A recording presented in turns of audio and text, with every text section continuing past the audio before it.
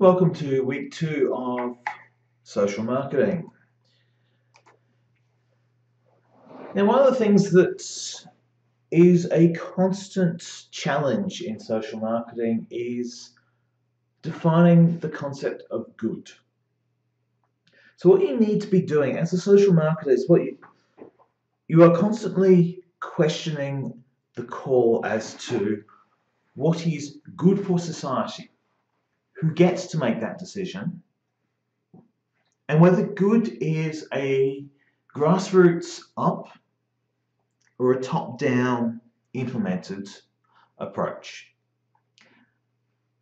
And there are no good objective set ways of seeing this. There is no perfect good. There is no ideal form of social good. It comes down to the rationale, the argument, and the support, which is not as big a cop-out as you'd like to think, but it does mean that very few social marketers operate to the premise of, I will engage in social evil, social bad. The consequences may be evil, the consequences may be bad, the consequences may be negative. But many social marketers would cheerfully enact policies, decisions, and protocols that they believe to be for the greater good, which do not have a positive outcome for that society, for other target audiences. Remember that our role is to change people, to change audiences. So sometimes when we roll into town promising good, it doesn't look like good to the people we intend to target. And this is one of your considerations, is what is good for society and how do you set that up. So, with that cheery opening number, let's talk social problems. What you want to be doing out of this is you want to be thinking, what is a social problem? Who is involved in the social problem in terms of stakeholders and audience? And how do we spot one of these things so we can line it up and offer a social solution to it? Now, one of the big classic social marketing success stories, and don't tell the road safety people they've succeeded, they get awfully shirty about it. In 1970, the Melbourne Sun had the Declare War on 1034. Catchy, huh? 1,034 people had died on Victorian roads. We are not talking a national road toll, we're talking a state road toll. 1034. Now the thing is, you want to then go follow those links up to see how many people die on the roads on a regular basis now.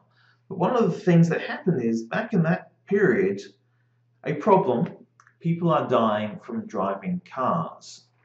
Or rather, people are dying as a side consequence of cars being driven. Here, the solution was mandatory seatbelt laws, which is the law side of the Rothschild triangle. But it also brought on a whole series of other social marketing elements, like speeding, drink driving, fatigue, distracted driving, and choices not to engage in set behaviours. Yes, seatbelts became mandatory as items to be fitted in cars, but the use of seatbelts became a social marketing campaign to convince people that actually it was a really good idea to be attached to your car by a strap. It's worth noting at this point that in America, the reason why airbags were developed is that they were a counter-competitive product to seatbelts.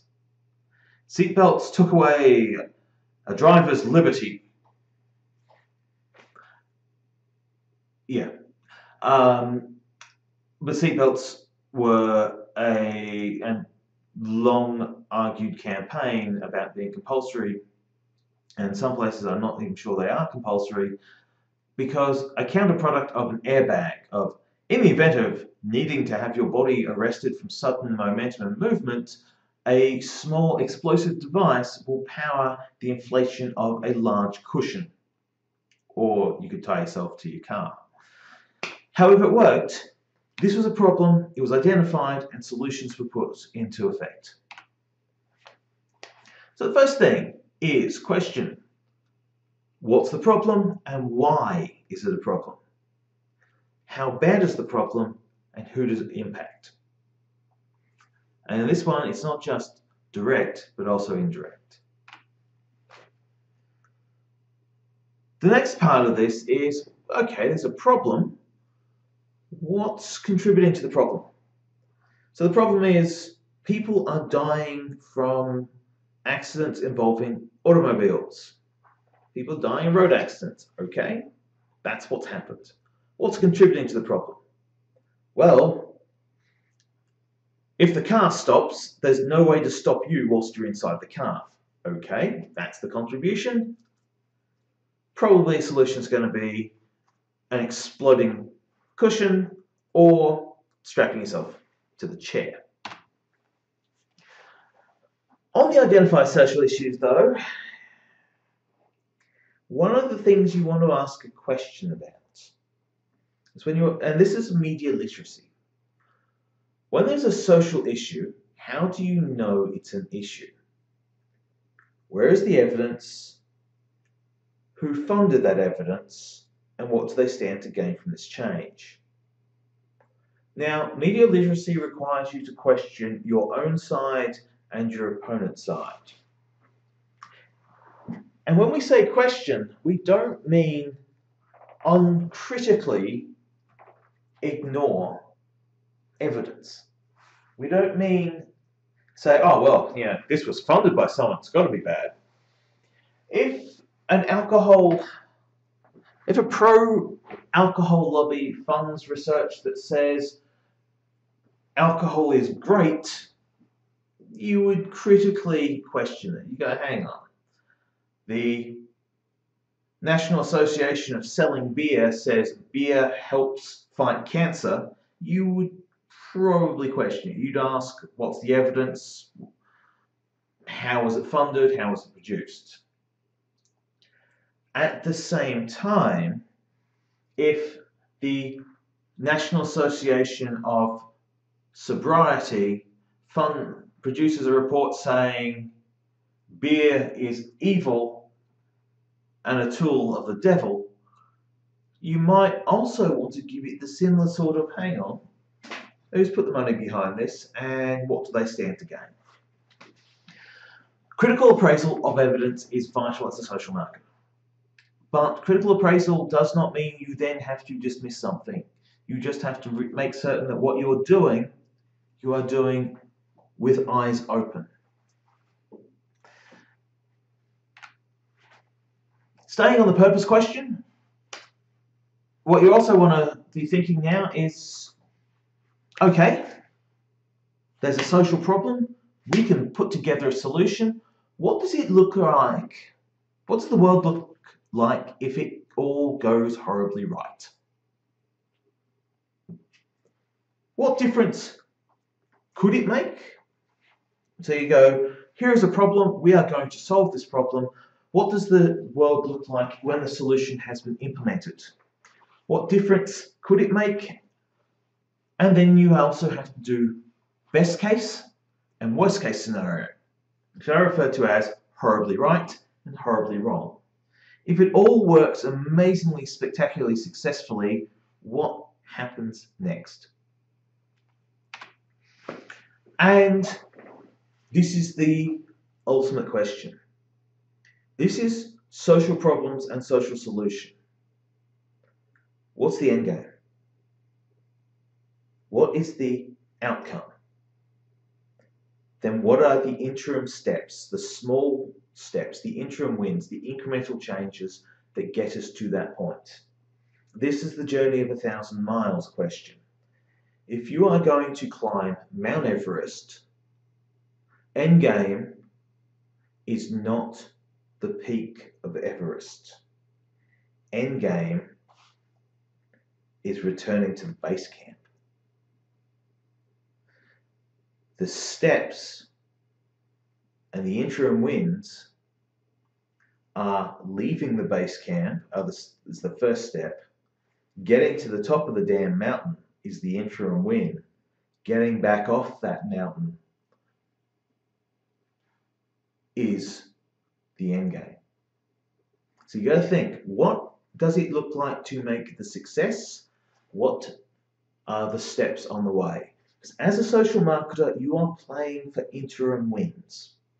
You are playing the game for incremental changes. You are releasing social product and social solution with version numbers. You are looking at this, and again, commercial marketing. When Microsoft released the first version of Windows operating system, they did not just dust their hands off and go, right, job done. It's all over. We've released an operating system. It was the first step. There are incremental changes. There are upgrades, updates, patches, new versions, new iterations. So this is how it works as a social marketer. There isn't a singular end game. There's the long game.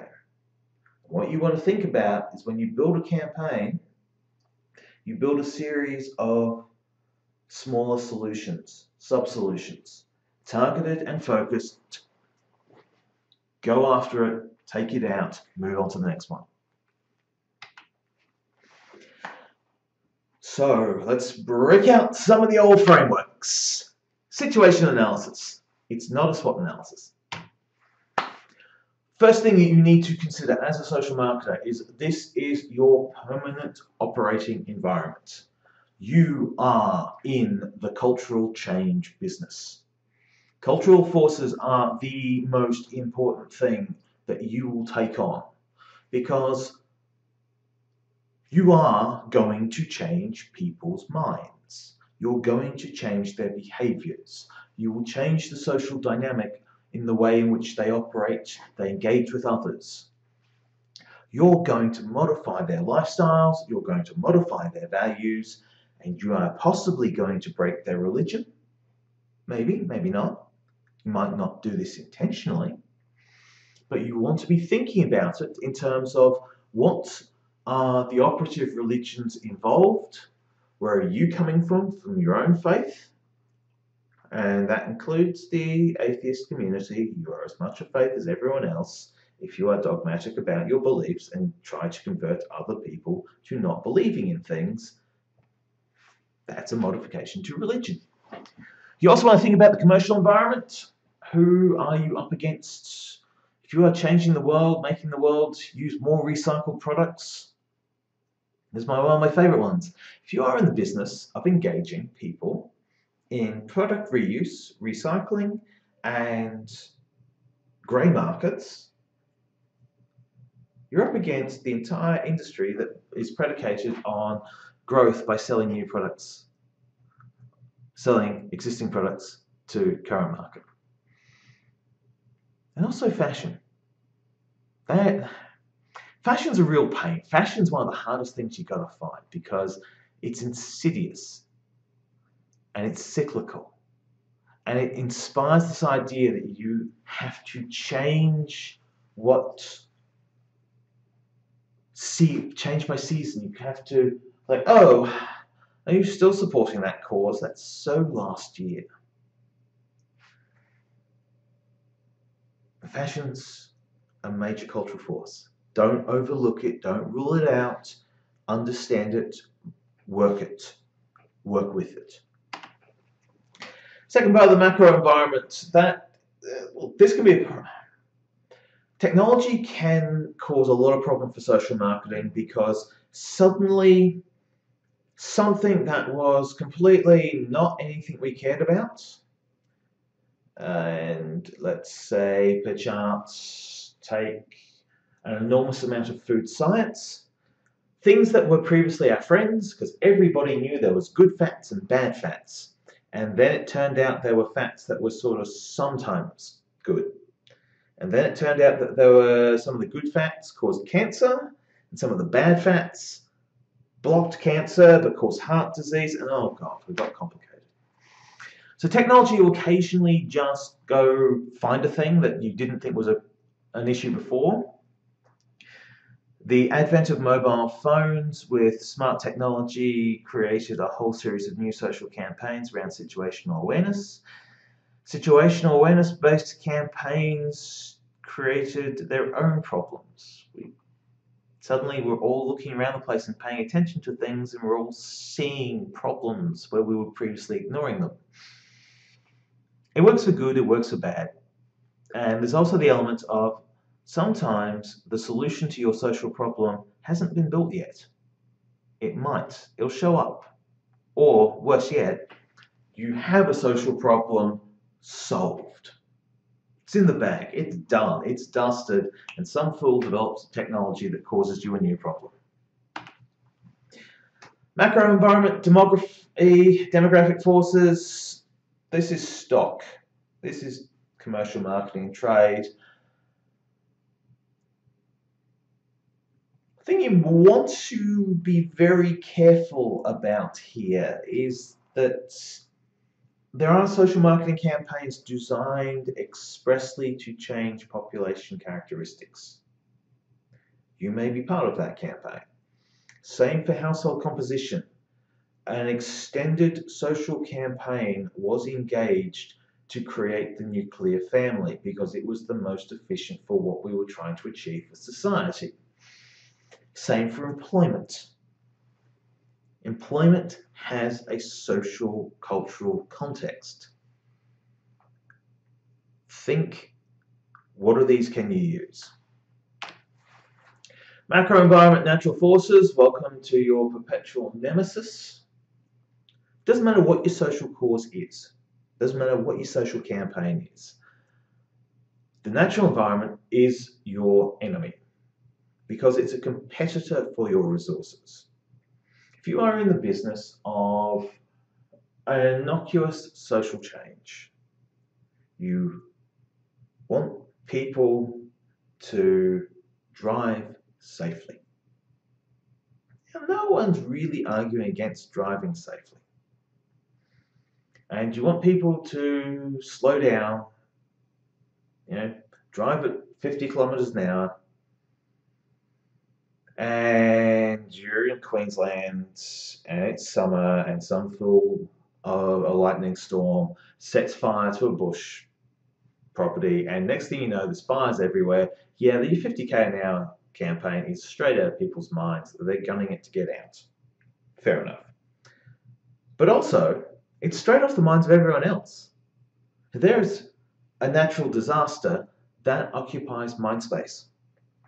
People aren't thinking about your social cause when they're distracted by the planet trying to kill them or kill someone else, or providing that interesting updates in orange and red on the nightly news.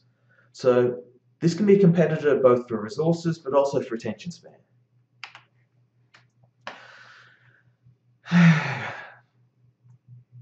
There's no two ways about it. Politics is one of your biggest components of social marketing. Because we're out here to change society, we're not the only ones.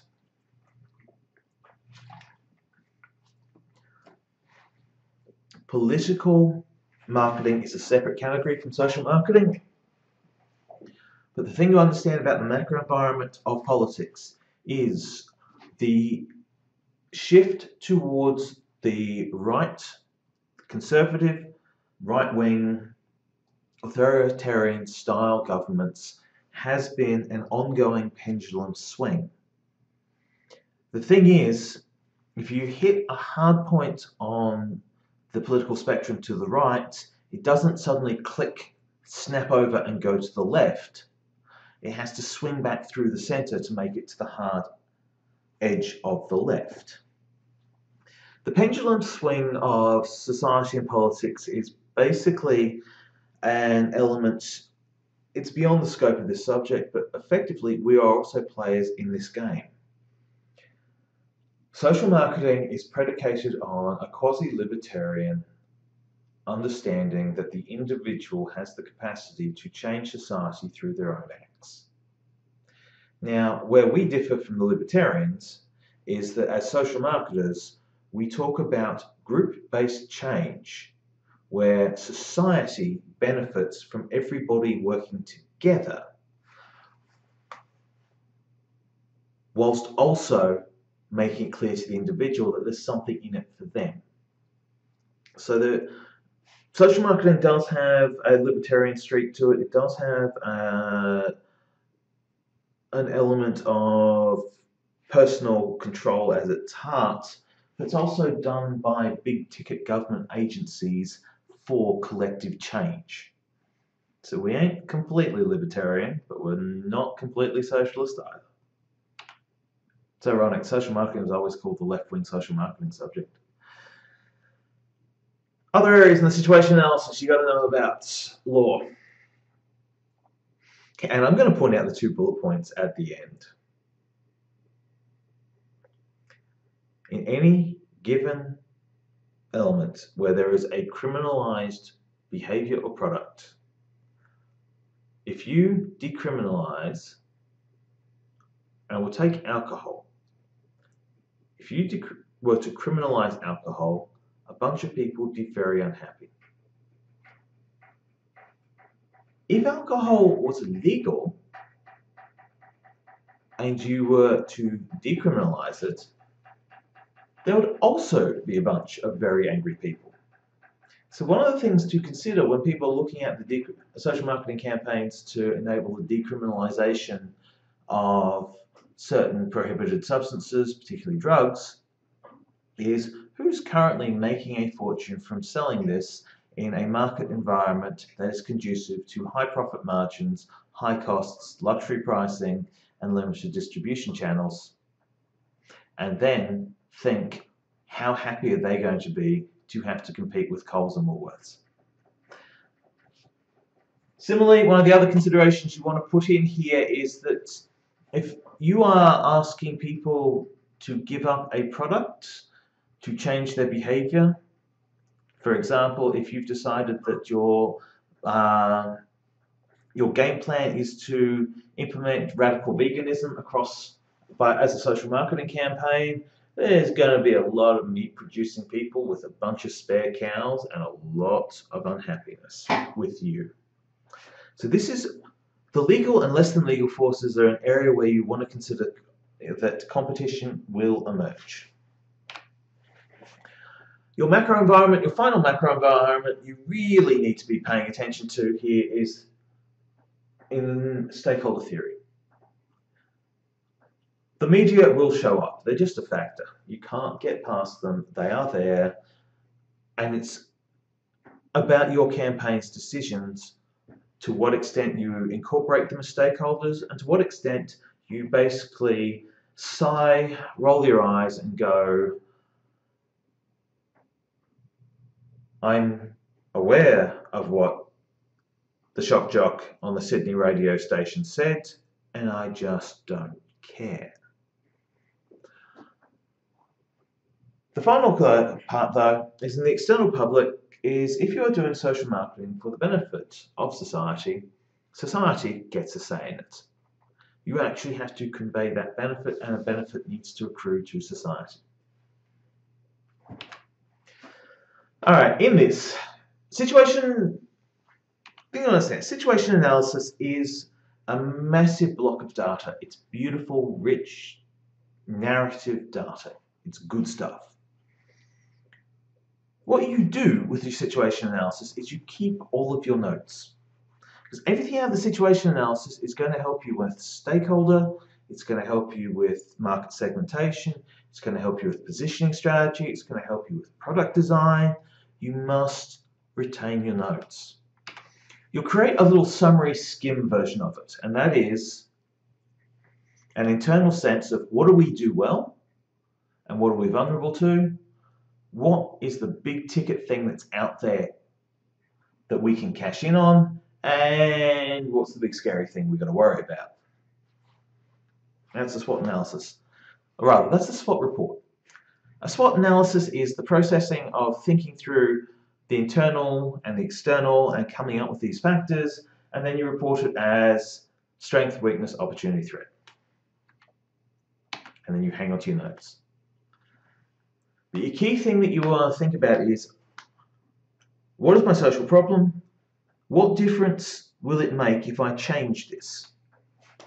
And this is where we want to bring up a couple of critical ideas. The branch chain diagram of products brings forth ideas, behaviors, and objects. And ideas are a really important component here because we're going to go change the world. What do people believe? What are their attitudes and what are their values? And that becomes a completely vital part of identifying a problem. Is the problem that people don't know enough? Is the problem that there is a lack of awareness? Is the problem that there is a solution out there, but it's kind of complicated and needs instructions? So knowledge consists of the logic, the information, stats, facts. It's non-persuasive, but it's designed to fit a gap. What we keep coming across, and what you'll keep seeing people doing, there's a whole area of health promotion and education that is based on the premise that if we just tell them the right answer, they'll know to do the right thing. Facts don't motivate. If they did, the world would be so much easier, and Wikipedia would be the most powerful force in the known-verse, the multiverses even. But realistically, statistics about risk are just providing the odds for gambling. Statistics on the likelihood of proposed benefits are awkward because then people can start seeing how unlikely things are. Humans don't process risk rationally.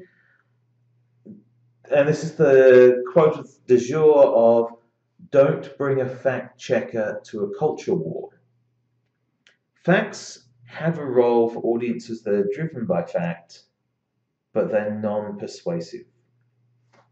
Where facts are really useful is where there are technical instructions or where you're looking at getting distribution, getting people to access available distribution channels. That's what facts do well.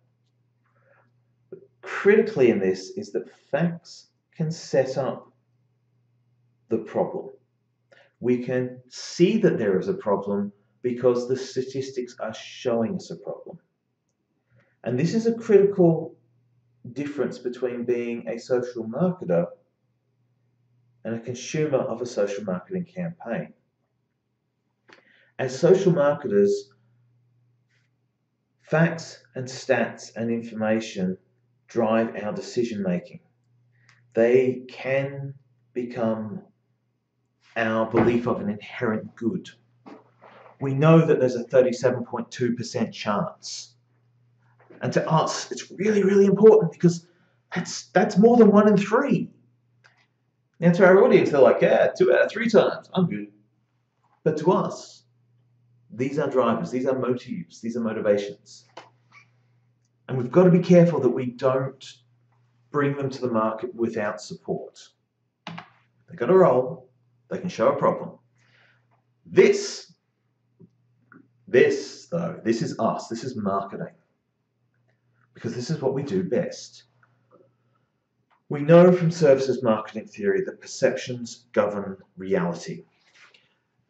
The zone of tolerance is a theoretical framework tried and tested in commercial marketing operations up and down the world in a variety of socio-cultural contexts that simply point out what we expect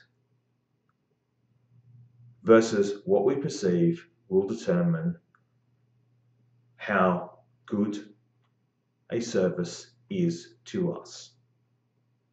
Perception will govern our reality. As a social marketer, what we do then is we look at someone's perception and treat it as a product. So what someone believes to be true is effectively real in their life. If you are going to convince a conspiracy theorist that, in fact, the world isn't run by a small cabal of aliens headquartered out of the Swiss mountains, you have to understand why they value that idea, why that belief as a truism is important and effective in their life. Now, in the case of conspiracy theorists, what they're looking for is they're looking for order. They're looking to make sense of chaos. They're looking for certainty. To know that the world is unstructured, uncontrolled, and unregulated is not something that they can deal with. If it was something they could deal with, they wouldn't be seeking to layer over structured order. They wouldn't be assuming that everything had to be controlled from some central all-power. Knowing that, we can substitute. We can provide them with a product alternative. So if they have a reality and it differs from your reality, you have to understand it. It becomes the central hub of the problem you're trying to solve. If you're trying to bring them from their reality to your reality, or to reality as we just sort of mostly generally agree with it, for example, climate change, this is where the term reality-based community came in, by the way, is the people, the cultural influencers who went, you know what, we are aware that reality exists, but we're also aware that people perceive, and what they perceive to be real is real to them, and that's good enough for us. They smashed social marketing out of the park on a regular basis until we realized it was time to fight fair. We'll meet them on their ground. So, what a person believes to be true is the truth for them. That truth is what you need to operate from. If you are going to change their behavior, you must address that belief, and you must address it by substituting it with an equally valuable to that individual substitute belief. Because every belief objective, every problem you're trying to solve, every social problem that you can see has an inversion state. And that inversion state is your competition. If you are trying to stop someone from smoking cigarettes because cigarettes will give them cancer, that cancer isn't what they're caring about. That cigarette is giving them immediate direct benefit that they may have to pay off later. They are putting their lungs on credit card. And unless you can give them instant, immediate gratification, you're not substituting, you're not dealing with their reality. They know what they're doing and they are betting on a future. They're betting on a repayment occurring far enough down the track that they'll have had enough benefit to have made it worthwhile. So each belief objective, every element that you are looking at trying to solve a problem, if you perceive it as a problem, someone else perceives it as an opportunity. And this is where the SWOT analysis is also really important. Strength, weakness, opportunity, threat. Every opportunity you see as a social marketer is a threat. It's someone else's threat. If you want to convince someone that their reality is wrong, then they currently believe their reality to be right, don't they? So this is your challenge. You've got to identify your problem and then frame your problem. But understand that every problem is someone else's opportunity. The other element in this that's critical in trying to identify a social solution is that you need to ensure that your audience can see or perceive that their actions will have a consequence. This is why in social marketing I hammer home decisions have consequences, because you have to pitch consequence to an audience. You have to pitch good consequence, bad consequence, and will happen soon consequence, and is happening now consequence. But if you want to present a solution to an audience, that solution has to be broken down in a way that the audience feels the acts they're being asked to undertake will make a difference, will step them towards solving that overall problem. It will also have to have the pricing right, that the costs that they're going to incur will have some form of gain. Those costs will be minimal. But the other aspect that you need to look at in your social solution, and this is your ethics.